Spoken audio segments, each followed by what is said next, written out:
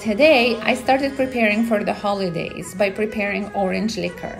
It takes 3 to 4 weeks for this liquor to be ready, so that's why I started early.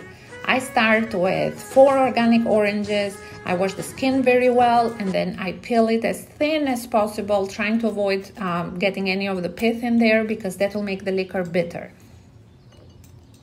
If you notice, I've also have limoncello and raspberry liquor already prepared for summertime. I use all these liquors in desserts, in cocktails, and they're perfect for the holidays. You can even make a lot of them and give them away as gifts.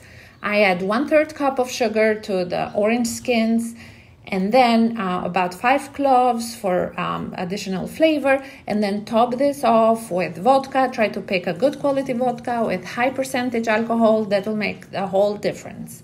Then let the jar 3-4 weeks in a dark place in your kitchen, drain it, and your liquor will be ready. Cheers!